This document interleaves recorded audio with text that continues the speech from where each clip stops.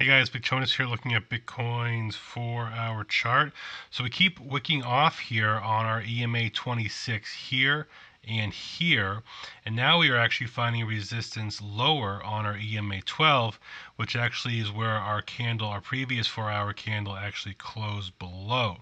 Note we found support at the 786 level of our entire swing low to swing high pullback, which shows that there is still a chance for the bulls to build something of this because we are currently putting in a higher low than previous lows there, although we're currently putting in a lower high, consistently finding resistance down on our EMA 26 and also our 4-hour middle Bollinger. Now our 4-hour BBs are very wide right now. We note how tight they were and how much of a big drop that actually brought on there.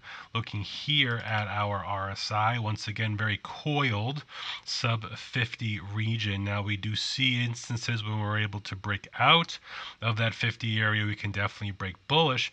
We did find support here on our 30 level. I'm currently back in an area where once we're able to get through, we can definitely extend this bullish momentum.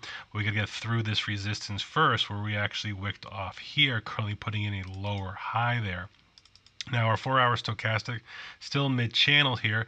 We did reset all the way, but we're currently putting in a slight higher low here in our top off, but not still finding that continuation yet. We do have running room to grow here, so we can definitely move higher and extend in our stochastic.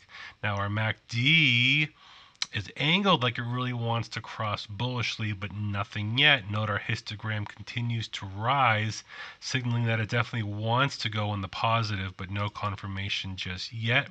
Note our OBV still putting in lower lows here on our overall trend and not recovered very much from our sell-off we had yesterday. One last thing here, our chalk and money flow is still showing a little bounce here, but still we got to get back up to these areas here until we can find some next step for a more bullish continuation here. So we keep just looking out here for the rest of the day here and see if we can extend this bullish move and hold any other supports.